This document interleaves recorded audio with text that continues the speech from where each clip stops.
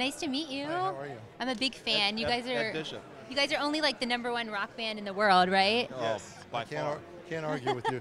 So we're so excited. You guys have teamed up with Scooby-Doo. How awesome was that to put you guys, I mean, with everything, with the makeup and everything in Scooby-Doo? How awesome was it?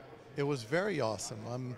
You know, the idea of having an iconic band like Kiss that's been around 40 years, the longer the band goes on, the more iconic and invincible we become. So to team us up with someone else, another entity that's also iconic, like Scooby-Doo, is something terrific. And to do a full-length feature as opposed to something episodic allowed us to really embellish and flesh out the story. Well, and you guys, the last album was 2012. Yes. Will we hear another one? Will we, maybe? Well, you know, that's debatable right now, but if you want it bad enough, we'll give it to you. Okay. We want it bad.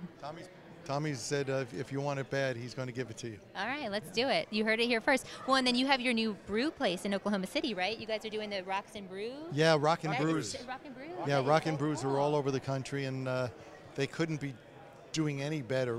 Redondo is fabulous. El Segundo, Hawaii, Oklahoma LAX. City, LAX.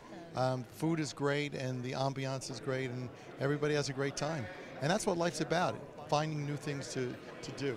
Well, thank you guys so much. We're big fans. We love you guys. Thank you so much. Thank you. Thank you. Thank you. Can we get a quick photo? No photos. No photos? Okay. Why don't we do just Can one we just quick do one? one? For this. Here we go. Yay, I love you guys. Thank Love you you so too. much. Good to see you.